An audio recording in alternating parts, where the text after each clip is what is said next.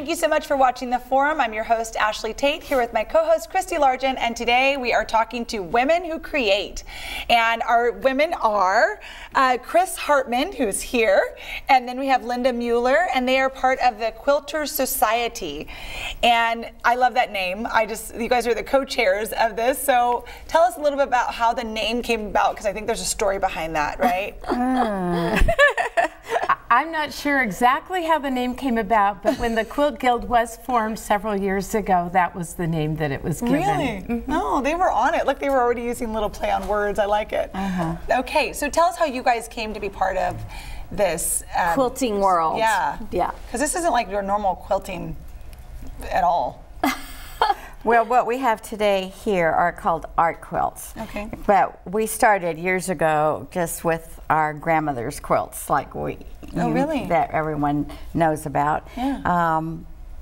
And I think I just saw an ad in the newspaper, or the date, if the date was back there 30 years ago. 30 years ago? You've been part of this for 30 years? Well, in the 70s it was established. Wow, okay. So, and I just went to a meeting. At that time it was only like 20 people. And now we have close to 200. Almost 250, I believe. Yeah. In the North State or all over? How far does this reach? We have quilters who come from mostly within the county, I would say. Okay. So, Wow. And what about you? What's your story? How did you get into this? I got into quilting when I was working as a ranger in Yellowstone, snowed in for the winter, and made my first quilt. Oh my God. And but I've been quilting ever since. So that was the late 70s, and have gotten more and more into the art quilts. I still like doing traditional quilting, but I enjoy the challenge of creating an art quilt also.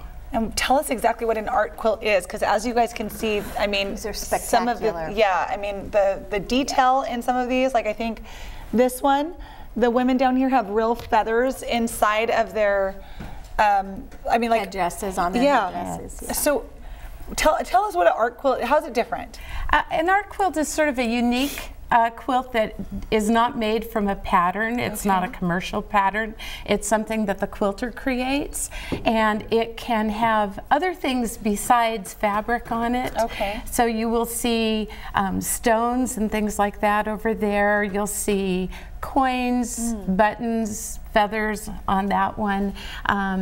Fringe on some of the others, pieces of leather, just a variety of different things. Some yarn that makes it look like a jail cell here. Really so it's almost like a mixed media that in the form of a quilt. Yeah, absolutely. Right? Yes. I mean, this would qualify like in an art show, I would think, as more of a mixed media piece. And so it's kind of unique because people think of quilts more as like their grandmother's quilts, the traditional quilts.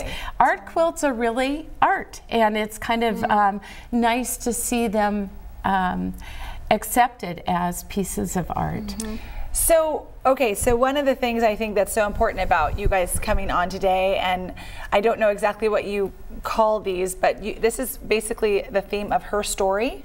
Right. Is that right? Yes, this was a quilt challenge this year for 2018, and we do we have a quilt show. We sponsor a quilt show every other year during even years, and as part of that, we usually do a quilt challenge. Okay. So we were the co-chairs for that, along with one other person, and came up with an idea of doing something for women's history, to celebrate women's history.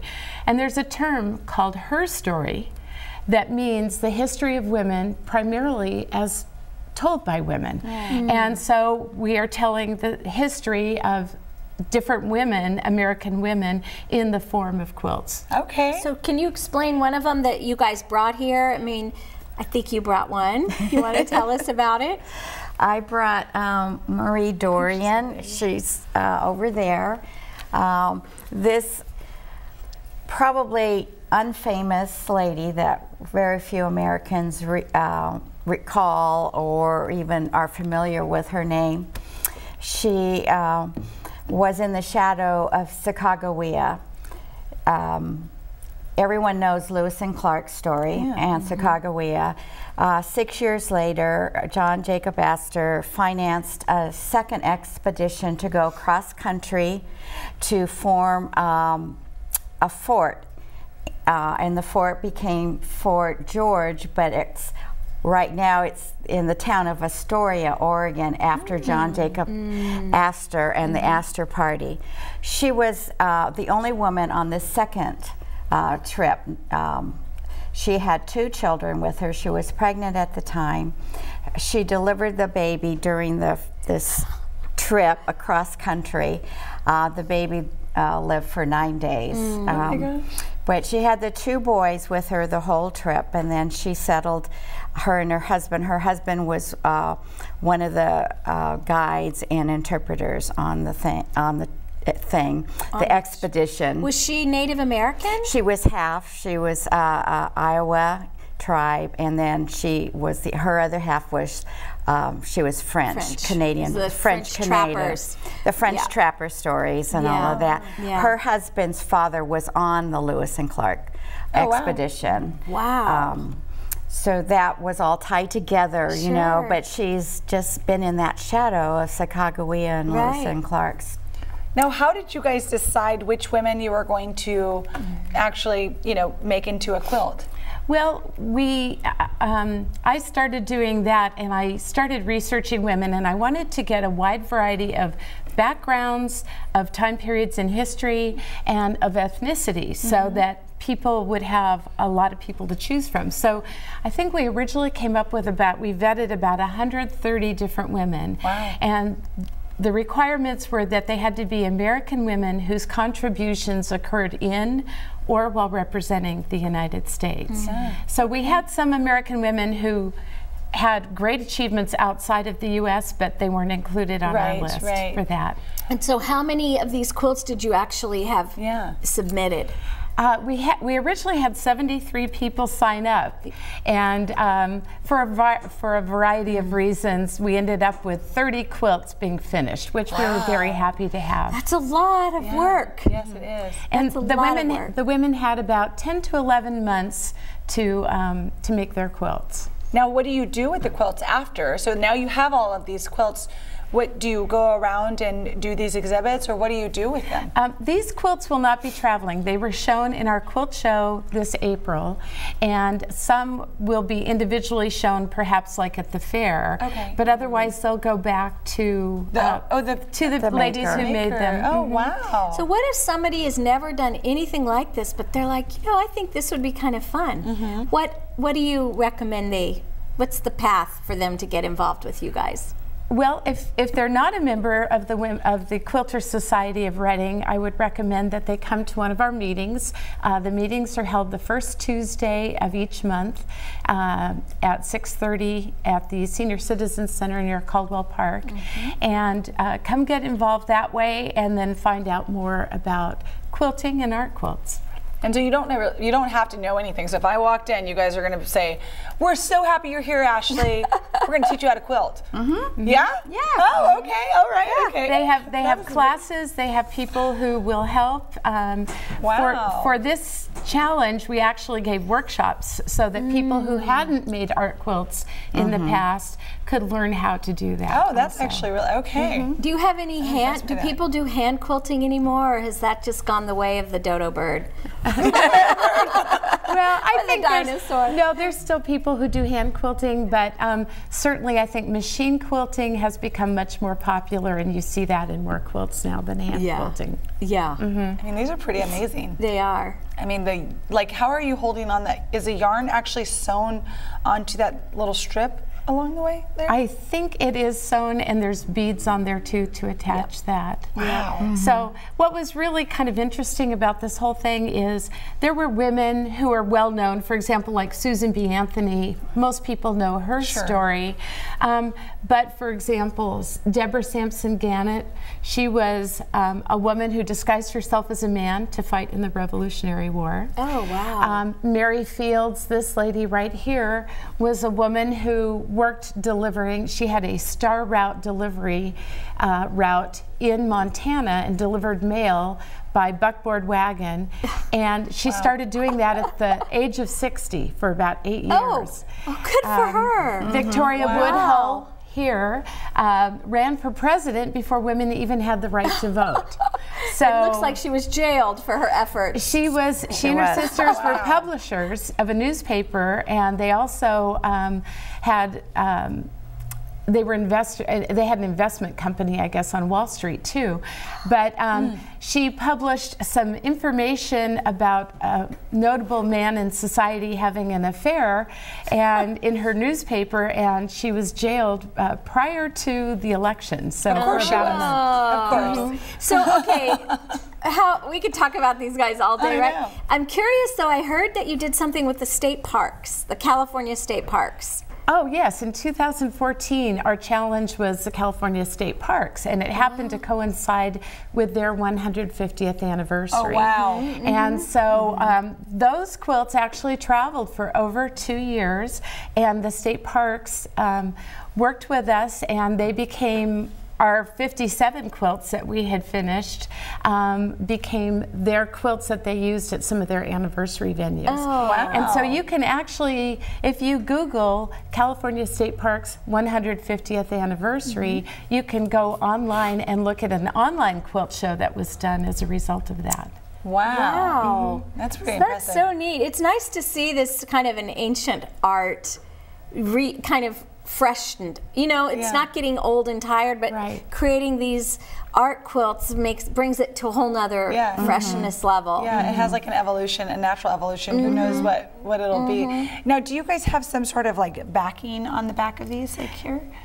Is that, all the quilts have a backing. So a quilt technically is typically 3 layers. Oh. It's your top layer, then you have some batting in between, and then a backing, and then the quilting, which is actually the stitching to connect all 3 layers together. Oh, I see. I had no idea. Okay, because I've been looking at that, and I'm like, I think all of them have this backing. So that's if people the want official more information, definition. our time has just flown by. So interesting. What's the best way for people to find out more information? They can either check out www.Quilters Sew-Ciety, 2 S's, and society is SEW-CIETY, quilterssociety.org, or they can come to our meetings first Tuesday of the month. At 6:30 at the the Senior Citizen Center. Okay, gosh, this was so interesting. I'm so glad you guys came. Thank Thanks. you. Thank you. Love seeing all this creativity. We're going to do one more creative woman when we come right back from our break, so don't go away.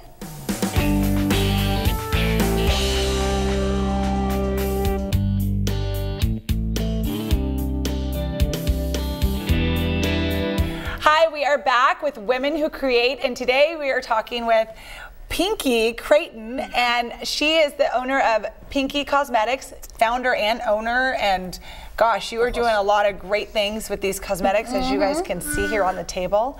So I'm excited to kind of hear about like your journey into cosmetics. How did you get started? Yeah. Well, I started making products back in 2010. The first thing I made was lip balm, and I started making that because I kept buying all these different brands of lip balms, and none of them seemed like moisturizing enough. I had to keep reapplying after like half an hour. And so that was the first product I made, was lip balm. And how was that hard to make?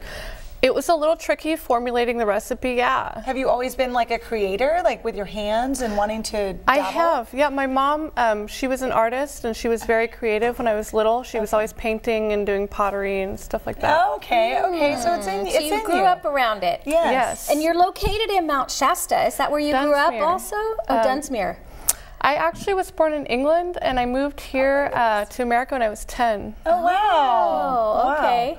Okay, so, and that was probably a big shift coming Yes. right? Did you Yeah, move it to was a big Dunsmuir change. when you were 10? First, actually, we moved to San Francisco, and then McLeod, then Mount Shasta, and then Dunsmuir. Oh, wow. Wow, Yeah. wow. What brought your folks here? Actually, my parents separated, and so my mom had family here in America, and so that's what brought us over. Nice. Yeah. Wow. So you started dabbling with the whole the lip balm, and is this the lip balm here? Yes. Okay. So I'm gonna have to get some of this for my daughter. So you started dabbling with the lip balm, and this is vanilla coconut. What is? Oh wow, the ingredients look really good. What's in this? Tell us. That's got mango butter, cocoa butter, shea butter, coconut oil, all kinds of great stuff. Vitamin E. I might have to take one too. That one's yours. Keep It sounds amazing. It really does. Yeah. So then you started moving into other stuff, and yeah, I just sort of branched out. The next thing was lotion, and then in 2013, took me a long time to branch out into soap, but I finally got the guts to do that because that's kind of a tricky product to make. You're working with lye and things. It's a little bit hard and dangerous. Are these tough to make? And how did you know you wanted to go kind of more the natural route? Well, I just, you look at your ingredients and the mainstream products, and a lot of them have extra chemicals you really don't need. Okay. So wow. So it looks like you've got some body balm, right? Shea butter, body butter, and what's this one? This is a foaming sugar body scrub. Oh, I love these. So it foams and scrubs. It makes a lot of really great bubbling lather. Yeah. Oh, wow. Yeah, with green matcha tea powder. That's a new product. Ooh, really loving it. Yeah, and these are my favorite. I'm guessing this beautiful rose is a bath bomb. It is. Yeah. That was actually the trickiest product to learn how to make. That took me about a year. The bath bomb? It was, yeah. You would think it would be the soap, but nope. Yeah. The bath bomb was the hardest to make. Just formulating a recipe that actually works took me about a year. Wow. You can sit there and make bath bombs, and they start to dry and they'll crack, or they'll get flat on the bottom. And you want to have one that's really nice and round, and hard, one that's not gonna break during shipping and stuff. Yeah. So shipping, I want to know. How did you get into the retail space? I mean, it's fine to make your own balm and everything, but you've got beautiful packaging, you've got bath bombs and soaps and body butters. Like, how did you get into the selling of the products? I actually started out on eBay. I actually started reselling things I didn't need around the house, and I got into selling a little bit of makeup and stuff like that. And then when I started making products, I got away from everything else and just started selling my products on eBay.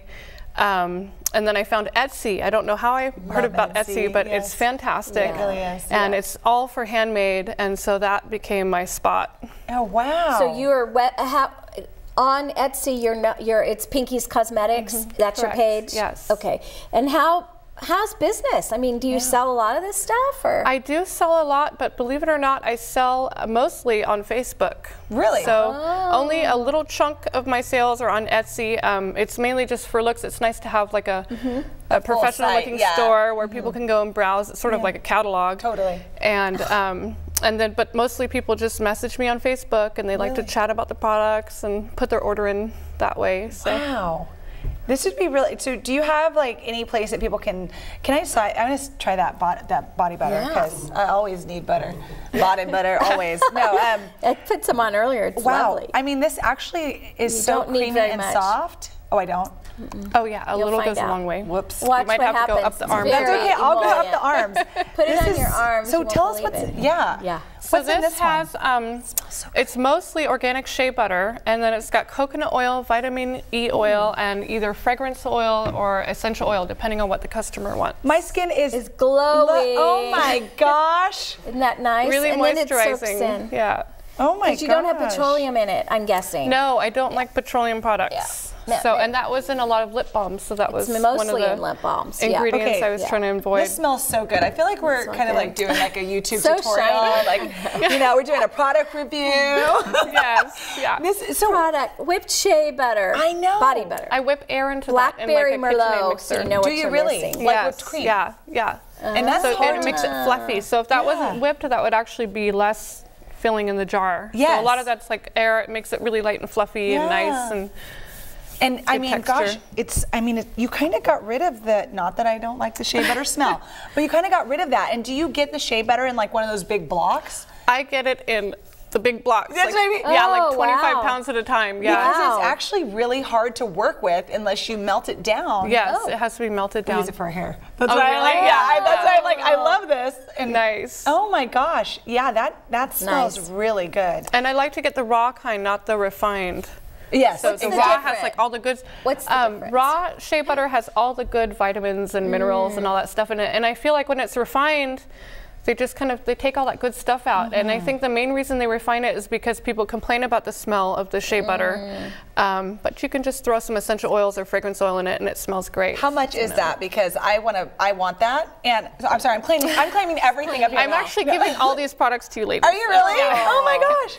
But, that smells amazing. The body butter is $12 a jar. Really? Wow. So, yeah. So now when you mentioned a promotion, are you running that on Facebook? Are you doing Facebook ads or from a It's business? everywhere. It's on my Facebook. I have a makeup group on Facebook actually where girls just get together and they talk about makeup and skincare and hair care and all that stuff. And Do they you can make sell makeup things as well? there. Not yet, but that's on the to-do list. Okay, because I see your little lipstick and stuff. Oh, I'd love to be making this from scratch. It's on the to-do list. Okay, okay. Yeah. That's I mean, this stuff smells so good, and it is really working. And I Thank can you. tell you, as a black woman, that this is truly working. I mean, honestly, it is. It is. And I can tell you as an old woman, this is really working. See, you're too. An old white woman. Yeah, right. I mean, hey, you gotta call it like you see it. It really is working. It feels really good. So we keep talking about natural. Like, I'm curious, are you using natural is a funny word because drugs are natural, It is. right? It's a very tricky. So tricky what is your thing. kind of? I think really more than like, is it organic or whatever? What's your intent behind creating these products? Yeah. Aside from just having a lot of fun making them. Yeah. I mean, as far as the products that are going into it, what's your intent? Yeah. So I just feel like with the mainstream brands, I mean, there's some good brands out there that are more natural like mine too, but the majority of them have excess chemicals in them. I just don't think we need it. Yeah. And so you're going to look at this and you're going to say, well, look at that. That's a bright color. No, the color's not natural, but most of the other ingredients in that bath bomb are natural. So I've left out. Take irritants out. Yes, there's no parabens in any of it. Also, all my products are vegetarian. Oh wow. With about half of them being vegan friendly. Oh wow. Okay. Yeah. Okay. So. I mean, the everything. I'm sorry. I'm just so impressed by how well it is. Nice. I'm so glad you like it. Yeah. So now, starting your business and everything. I mean, you've been doing this. How long have you actually been like doing? I'm starting a business. I'm going to do this brand. I mean, you've got your labels and your packaging. How long have you been doing all of that? Well, I mean, everything started in 2010, so with the lip balm, but that was just a hobby back then. Yeah, that's what I mean. You got so serious. I guess it got serious in probably 2013 when I took the jump and started making soap. Okay, and now this is what you do full time. Yes. And yeah, it's people my buy it on stay-at-home Facebook? mom business. Yes, That's good nice. job. That's amazing. You're selling it on Facebook. You're selling it on Etsy, etsy.com, under your name, Pinky's Cosmetics. And then where else? Like, do you have any local merchants that are carrying your product? Not yet, and I've been asked, but they want a high percentage, so I'm kind of just like selling, on my own. You keep it with the online marketplace. Yes, and I do really well that way. Yeah. So that's great. Exciting. What would you say to someone, and I don't know how much time we have, but what would you say to someone who's thinking about starting up a cosmetics business and, because you're experimenting and trying things out? I would say, do lots of research online. Google's a great tool. It is a great tool. And YouTube videos and stuff, and just really put in the time researching first and make sure you do it right. Yeah. Okay. So, especially with soap, because soap is a little dangerous to make and, Is it really? tricky. Yes, because you're working with lye. I make it like people's grandmas did back in the day. Wow. Wow. So when you say dangerous, you mean for your hands or for? Just dangerous while you're making it, working with the lye. Basically, this is science to make soap, because you get a pot of lye and you get your oils and your butters, and you're mixing them together, and they're doing a chemical reaction which is called saponification, and that's what's actually turning into soap. Is that magical kind of reaction. So it's just kind of tricky. Safety first. Safety first. I love that. She's like, and I'm going to end it on that note. Yeah. Well, I've never.